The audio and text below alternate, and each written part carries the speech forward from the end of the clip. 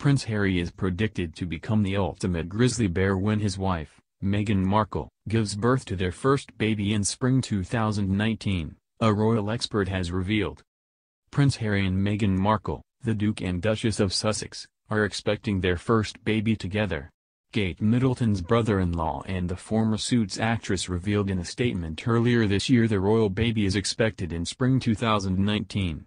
Both Meghan and Harry are said to be very excited about becoming parents, while a royal expert has predicted the Duke will become the ultimate grizzly bear when he becomes a father. In 2018 documentary Meghan's New Life, The Real Princess Diaries, ABC Royals contributor Victoria Arbiter said, "I think Harry's going to be the ultimate grizzly bear when it comes to takes care of his family." Ms. Arbiter added, "How could he not be?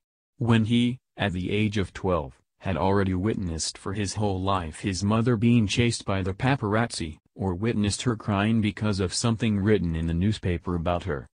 She added that Harry had even known that his older brother, Prince William, had passed tissues to the late Princess Diana under the bathroom door when she was crying.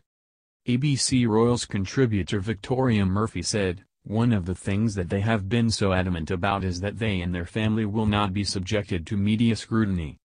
Of course, there will always be public interest around any royal baby. However, because this child is very unlikely to ever become king, he or she will live a very different life from cousins Prince George, Princess Charlotte, and Prince Louis." ABC Royals contributor Imogen Lloyd-Webber said, "There's no chance that this baby will ever be king or queen. This baby has so much more freedom than William and Kate's children do."